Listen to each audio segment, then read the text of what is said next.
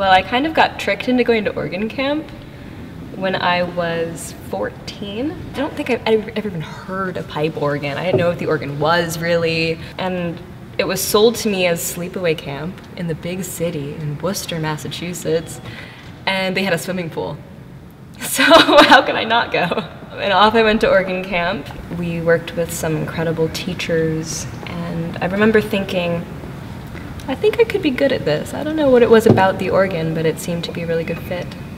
So it started it all, I guess.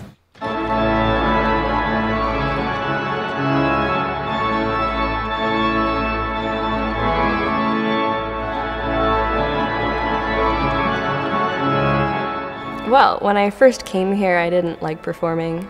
So learning how to enjoy performing, I think, would be my greatest accomplishment.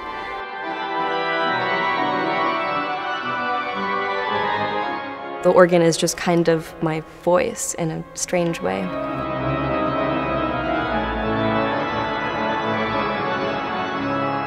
And, you know, in terms of more tangible things, of course, I think my skill and technique have improved, and I've built connections.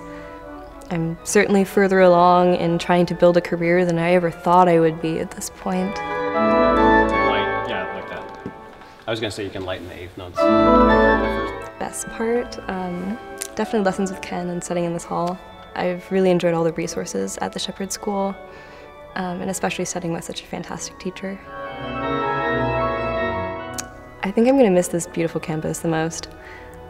I think that was mostly why I was okay with moving to Texas.